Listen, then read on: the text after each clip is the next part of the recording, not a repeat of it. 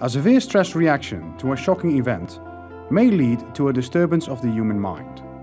When such a disturbance is left to traumatize the psyche of the individual, he or she may fall victim to post-traumatic stress disorder. Modern sciences have greatly advanced treatment to this disorder. One such proposed advancement is EMDR. It is originally developed for treatment on traumatized military personnel. With the aid of cutting-edge therapeutic intervention technology, the patient is supported by a psychiatrist and faced with extreme emotionally effective images.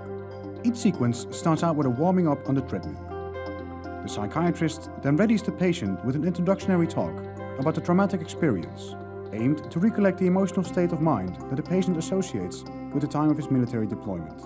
To further motivate his immersion, the patient is then exposed to music that relates to his traumatic experience.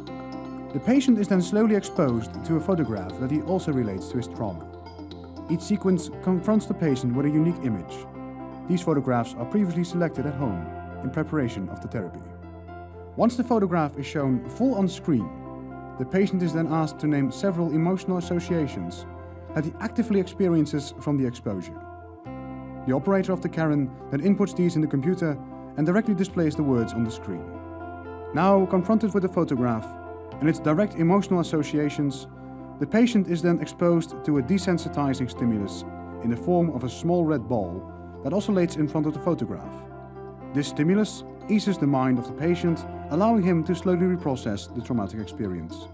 Directly subsequent to the stimulus, the patient is asked to express his emotional state in a subjective score measured on a distress scale ranging from 1 to 10. After several identical sequences, the psychiatrist closes the session, telling the patient that he will be returning to present time.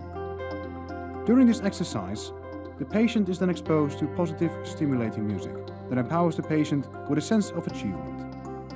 Finally, a subsequent evaluation is conducted between the patient and the psychiatrist about the whole experience.